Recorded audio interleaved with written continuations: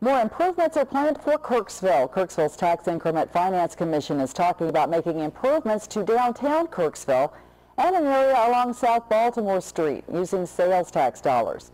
Downtown improvements will be made on Franklin Street from Jefferson to Patterson beginning sometime next year.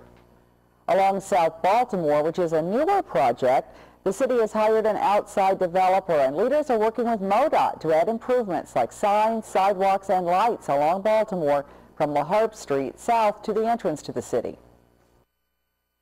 The South 63 TIF, it's, once we do the sidewalks, that's the end of the public improvements. So the rest of it's all going to be private improvements, and so that's just new territory for us. And wanting to make sure that when people see it, they actually go, I see the improvements. It looks great. It enhances the community. And that's really what we want to see, but we're working through that.